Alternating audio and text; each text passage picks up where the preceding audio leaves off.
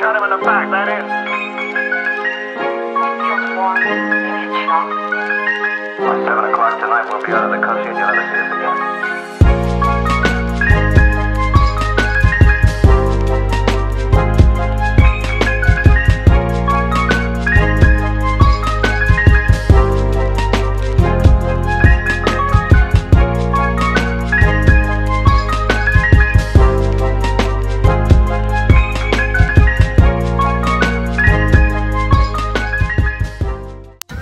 Hey guys, so we are waiting for the fireworks. Where are we right now? We're down in English Bay in Vancouver, enjoying a wonderful evening with the sun set in the background of the mountains looking towards Victoria, British Columbia. Are you sure you don't want to be in my vlog? Do you think I should? I think you should. Okay. This is my Auntie Sandy.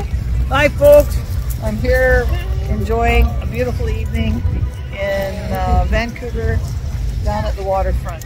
We're ready for the fireworks in about 45 minutes. Yay!